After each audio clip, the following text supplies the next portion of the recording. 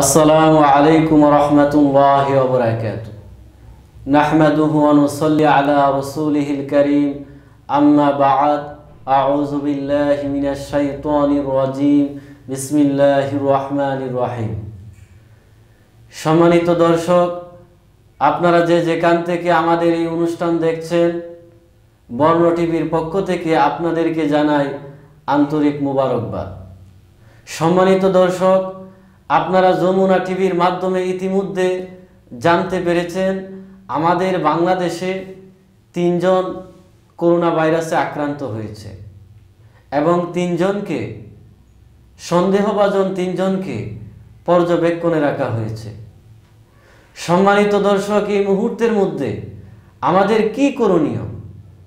এই মুহূর্তের মধ্যে আমাদেরকে যে কাজটি করতে হবে সেই কাজটি হচ্ছে আমাদেরকে অবশ্যই লোকালয় ছেড়ে দিতে হবে, জনাকীর্ণ জায়গা আমাদেরকে ছেড়ে দিতে হবে, হাট বাজার ছেড়ে দিতে হবে, কলেজ ইউনিভার্সিটিতে যেখানে লোক সংখ্যা বেশি আমাদেরকে ওই প্রতিষ্ঠানগুলো ছেড়ে দিতে হবে।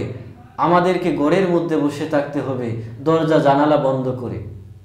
সুতরাং বাংলাদেশের মতো একটি দারিদ্র দেশে এই করোনা ভাইরাস যদি মহামারী আকার ধারণ করে তাহলে আমাদের অবস্থা কি হবে আল্লাহ তাআলাই ভালো জানেন। সুতরাং এই করোনা ভাইরাস প্রতিরোধ কল্পে আমাদেরকে যে কাজটি করতে হবে, 1 নম্বরে আমাদেরকে যে কাজটি করতে হবে সেই কাজটি হচ্ছে কেউ আক্রান্ত হলে তার থেকে আমাদেরকে দূরে থাকতে হবে। 2 নম্বরে আমাদেরকে যে কাজটি করতে হবে সেই কাজটি হচ্ছে 2 হাত ভালো করে ধৌত করতে হবে, পরিষ্কার রাখতে হবে। বিশেষ করে খাবার পূর্বে এবং পরে আমাদেরকে অবশ্যই হ্যান্ড ওয়াশ দিয়ে আমাদের 2 হাত ভালো করে পরিষ্কার করতে হবে। 3 নম্বরে আমাদেরকে যে কাজটি করতে হবে সেই কাজটি হচ্ছে দূরে কোথাও যদি আমাদের ভ্রমণ থাকে বা সফর থাকে আমাদেরকে মুলতবি করতে হবে, স্থগিত করতে হবে।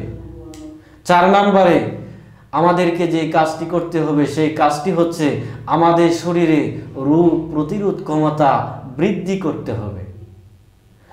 5 নম্বরে আমাদেরকে যে কাজটি করতে হবে সেই কাজটি হচ্ছে আমাদের পরিবারের লোকদেরকে এই করোনা ভাইরাস সম্পর্কে সচেতন করতে হবে।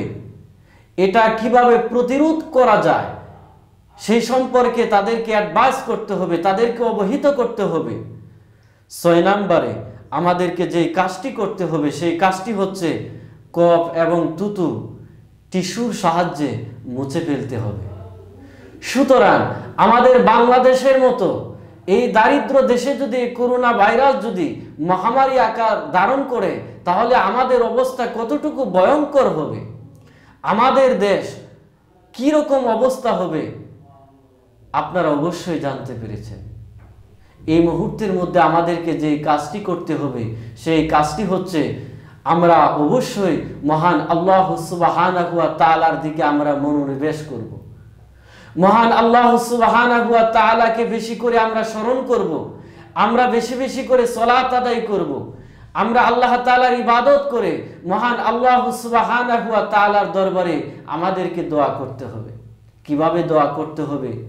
আজ থেকে 1500 বছর আগে বিশ্বনবী মুহাম্মদুর রাসূলুল্লাহ সাল্লাল্লাহু আলাইহি ওয়াসাল্লাম আমাদেরকে এই দোয়া শিখিয়ে দিয়েছেন।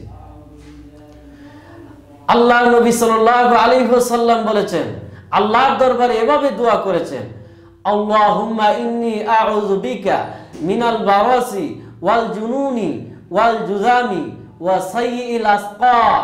হে আল্লাহ, আপনি আমাদেরকে দবল, সেতি, উন্মাদনা এবং সর্বপ্রকার দুরারোগ্য ব্যাধির থেকে তুমি আমাদেরকে হেফাজত করো, তোমার কাছে পানাহ চাই।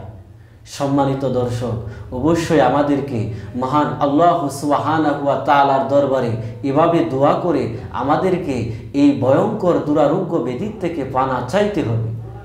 এই দোয়াটি আমাদের পরিবারের লোকদেরকে শিখিয়ে দিতে হবে, আমাদের সমাজের লোকদেরকে শিখিয়ে দিতে হবে এবং মিডিয়ার মাধ্যমে সমগ্র জাতিকে এই দোয়াটি অবহিত করতে হবে।